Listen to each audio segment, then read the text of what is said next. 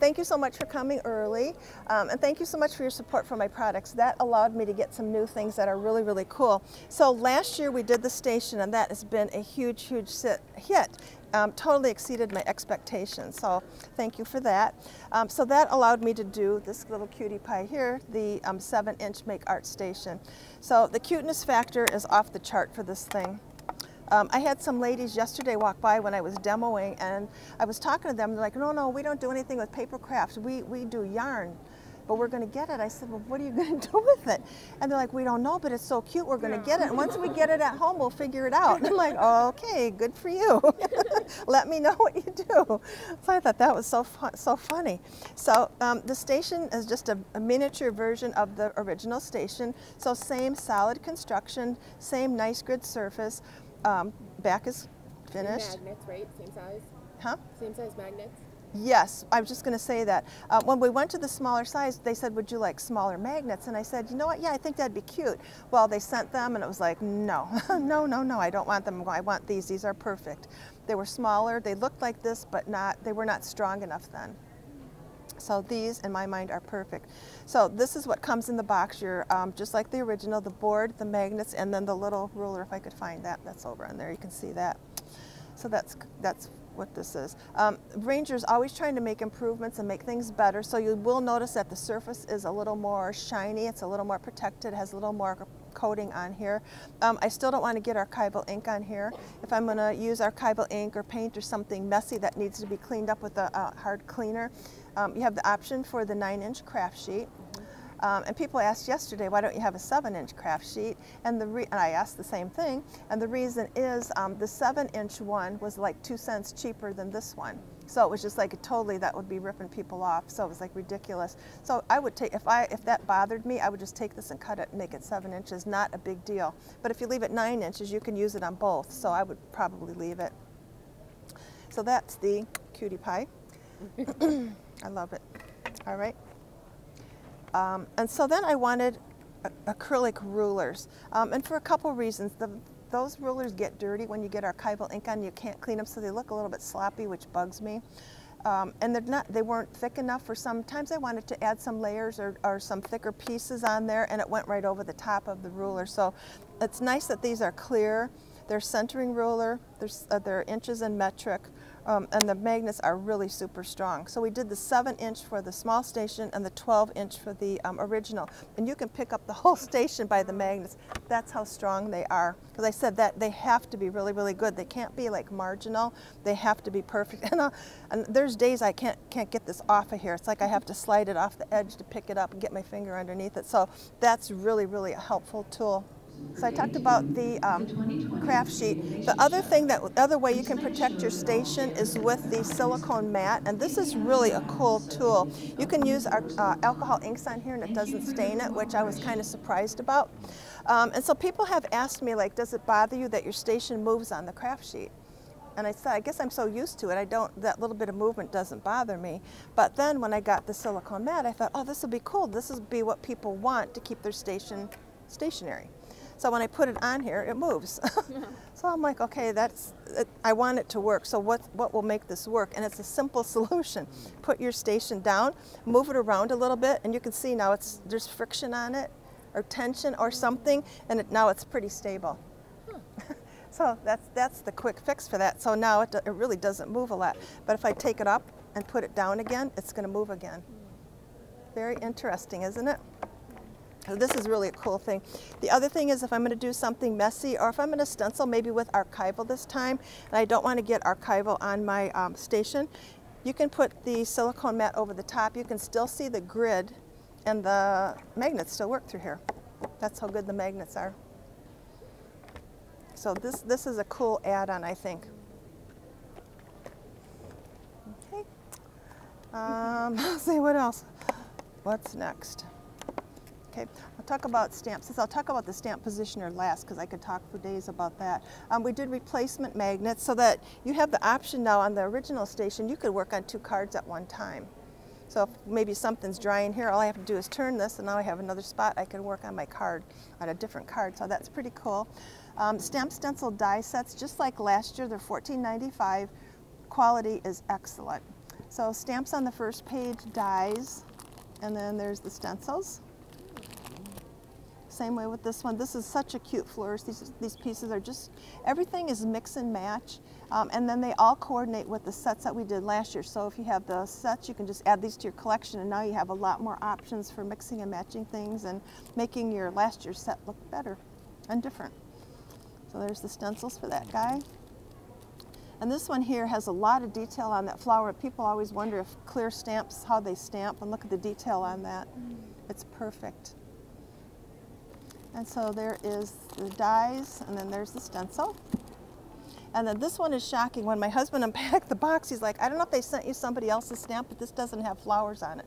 I'm like, no, that is mine. It's the birthday stamp set. Everybody makes birthday cards. So this is really a fun one. Got some little bit kind of snarky comments. Yikes, you're old. I like that. And then there's the dies, and then there's the stencil. So you have confetti, and you can ink the cake one layer and then add different colors to the layers. So I think that's been fun too. All right, what else didn't I tell you about? I'm going to talk liquid pearls. Those are new for this show too. So we did carnation red, orange blossom, sunflower, prickly pear, good enough to eat, cornflower, and violet. So that's what they look like. And I use them with these stylus. So this comes in a 2-pack, a white and a black, and there's 4 different tips on here so that you can make 4 different size dots. And the way I use these, I don't put my liquid pearls on here. I'll put it on my craft sheet, and it does not take very much. And now you have the option to make your dots consistent and perfect every single time. So if you just dip your stylus in here, dip it into the liquid pearls, your dots are consistent. So the nice thing about this is if you're doing a make and take at your store, that's going to be the last thing you add to your card. And now these will dry in 2 minutes, 3 minutes. So you don't have to worry about people, you know, walking out the door and hoping that they don't ruin their card and then they're mad at you because they did. So that's been really fun. And it's like perfect. For the candle, that's really a cute one too. If you put down some liquid pearls and if you dip into it and then kind of flick it up, it creates a flame. I'll do it with a bigger one, maybe you can see it better. So it kind of dipping kind of makes like a little flame. You can also do that like for flower centers for the stamen, so that's kind of another way to use these guys.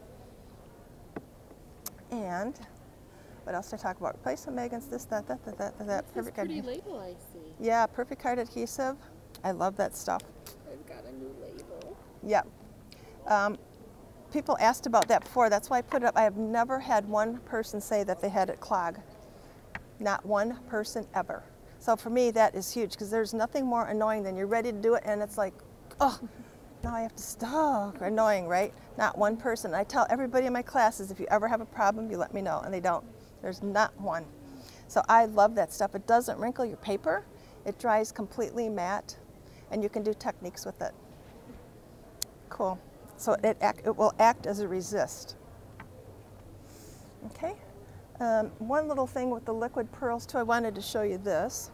So I showed you the confetti stencil on the birthday set. So I stenciled it with jet black archival across the whole piece, and then I went back on just half of it and added the liquid pearl dots on there, and look at the big difference it makes. It's a whole lot better.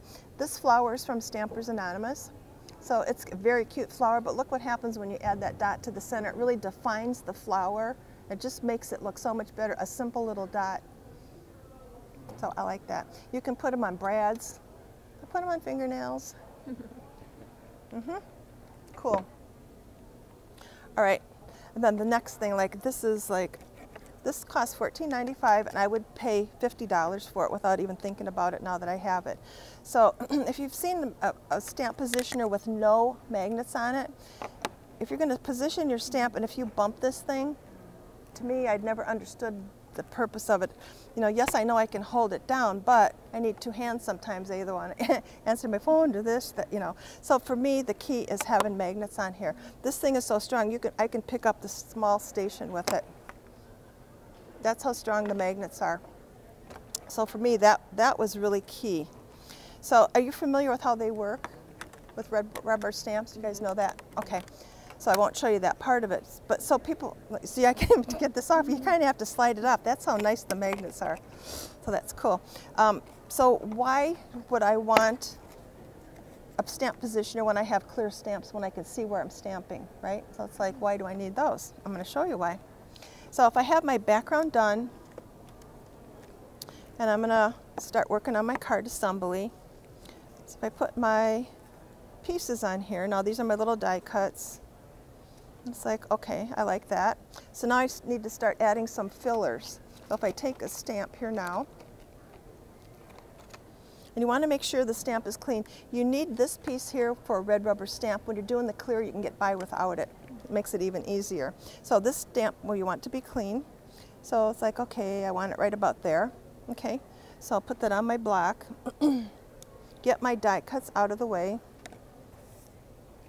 And it's like, now where did I want this stamped, right? Did I want it here? Did I want it here? Do I want it like this with the bird? No, right?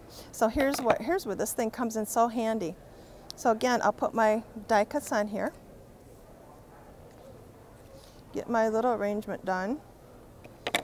Put my clean stamp wherever I want it. So if I want it right there. Okay, so now all I have to do is put my corner piece on here, and you want it holding the paper, but not on the die cuts. Okay, so now this system works always corner to corner. That's why this block only has one corner, so you can never lose your orientation. That corner has to go in that corner. So now if I pick it up, get my die cuts out of the way, when I stamp, it's going to be stamped perfectly every time. Make sense? Yep. So I love this thing. Like I said, I would pay $50 for it without even, I would, now that I have it. You know, just little things, and a lot of times, I don't know why, I'll put it down, put a card down, line it up on the grid, you know, put my magnets on here, do something, take it off again, do that several times, and it's like, with this thing I found the other day, I could just put this down, I can do my card right there very easily. So I know it's straight every time, and it's really quick that way. Thanks for watching this video that was filmed in Phoenix, Arizona at AFCI's 2020 Creativation event. If you liked this video and want to see more from Scrapbook.com, please like, share, subscribe, and leave a message. Happiness is life handmade.